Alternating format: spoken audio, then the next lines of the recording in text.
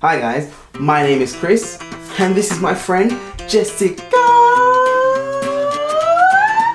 Hi! And I'm happy to welcome you to the 6th episode of Faith at Home in partnership with Oak National Academy.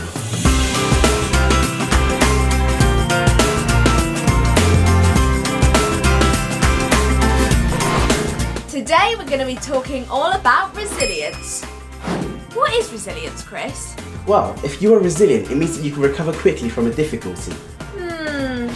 Okay, I think I get it, but it's a big word and it seems like it has a big meaning too. It's a bit of a tough one to explain. Let me see if I can show you what resilience means with a fun scientific experiment.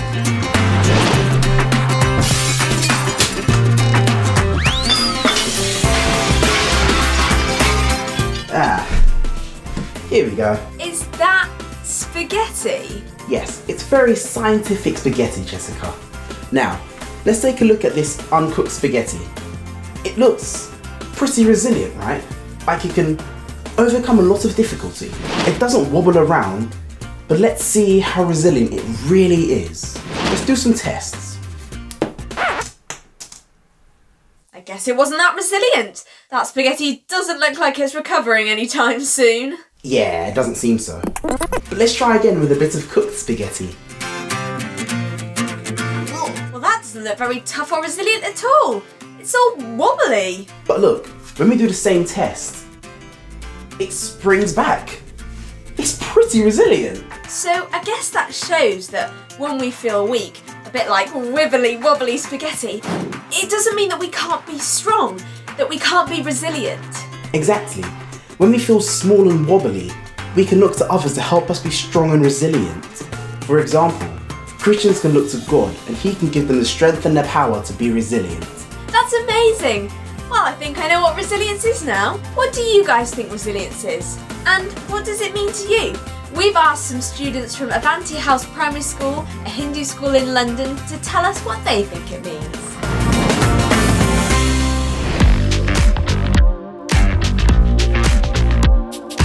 Resilience to me means to keep trying. And getting back up when I've been knocked down. Not letting your difficulties get in your way and fighting for what you want to achieve in life. Resilience to me means bouncing back as quickly as possible. Resilience is like being a rubber band.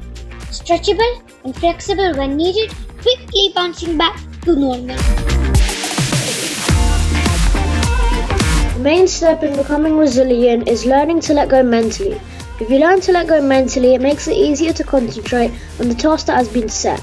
Resilience means persevering and never giving up. You may find something tough or someone hurts you, but you don't let that get you down. Keep on going, always believe in yourself. Yes, you guys are all so amazing and you know so much about what resilience means. We've got someone else on our show today to talk to us about what resilience means to them. Pradip Gajjar is here to share with us now. Resilience for me is something that comes from deep within our heart. In the Hindu Vaishnav tradition, and especially in the 5,000-year-old Bhagavad Gita, the word for faith in God is Shraddha. Sitting within this word is the word Rid, which means heart. Faith is therefore where we place our heart. So here's how I think of resilience. Resilience can only be as strong as that place where we have given our heart. If we have given our heart at the feet of God, who is the source of all strength, then imagine the resilience we can experience to bounce back and to battle the reversals and accept both the joys and pains of life as the grace of God in our life. In the pages of the Bhagavad Gita, Lord Krishna reminds us that He is seated in our heart as a dear friend, and He declares, I preserve what you have and I carry what you lack. Faith in God, therefore, makes resilience a heartfelt experience. Wow, thank you so much for that, Pradip. It's so amazing to talk to people about resilience. It's a word that we seem to hear a lot, but it only becomes real when we hear about other people's experiences and understandings of it. That is so true, Jessica. And there are loads of ways to express your understanding of resilience. For example, Fishy Music have written this song called Stronger, which really shows what resilience is all about. What do you do when you trip up? What do you do when you stumble? Do you stay down on the ground or get back on your feet again?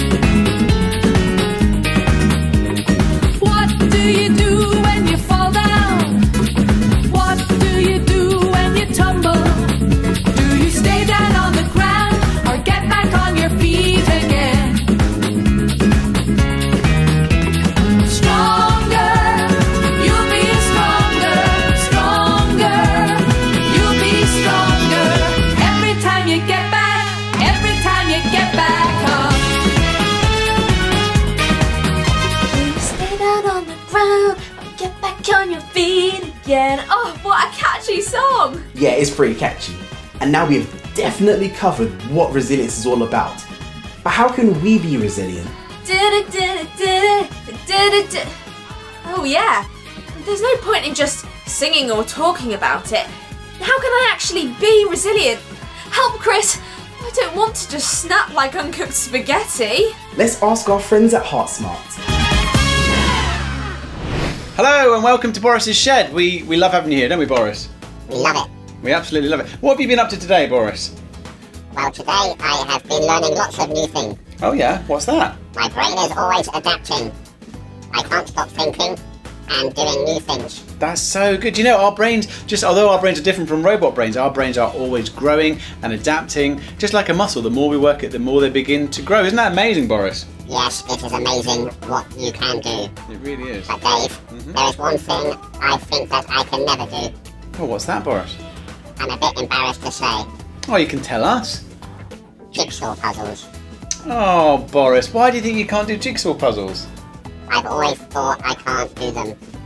So interesting. It's so interesting how if we think we can't do something, we actually often give up and actually don't end up doing it. Isn't that right? Yes, I have found that to be true. See, one of the most important things that we can learn if we're going to be resilient, if we're going to keep trying to do something, is actually to believe, you know what, even though I'm finding this hard, even if it's jigsaw puzzles or maths or whether it's doing some form of exercise, even if we find it hard, the more we do it, the more that muscle begins to grow in our brain, and actually the easier it begins to become. And actually, that is what we call growth mindset. And robots and humans both have brains that are built for that. It means that even though we find something hard, we can keep pushing, and if we just keep pushing, we'll be able to do it. But the first thing we need to know is that actually, ultimately, we can do it. We just haven't done it yet, and that's what's different. See, for jigsaw puzzles, Boris, I'm sure you can do jigsaw puzzles. What do you guys think at home? Do you think Boris can do jigsaw puzzles? What do you think, Boris? Do you think you'd be able to give it a go? You are so kind to say that. I feel encouraged to try. That's so good. You know, resilience is such an important thing, and actually one of the things that we need to have before we can try it in our head, we need to have hope in our heart. So may today you have hope, and may you be able to begin to see the things that you don't think are possible, that actually if you just keep trying, you never know, those things might begin to open up. And I think, Boris, you and I should try and do a jigsaw puzzle right now. What do you think? Okay, Dave, let's do it.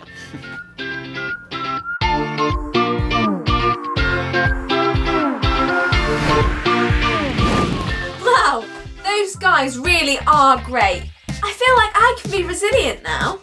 I think you can. I think I can. I think we all can.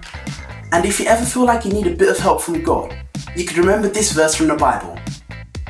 We are pressed on every side by troubles, but we are not crushed. We are perplexed, but not driven to despair. We are hunted down, but never abandoned by God. We get knocked down, but we are not destroyed. Christians believe that even when you feel as wobbled about as a piece of cooked spaghetti, that God is the one that can give you the strength and the resilience so that when you're pressed, you're not crushed.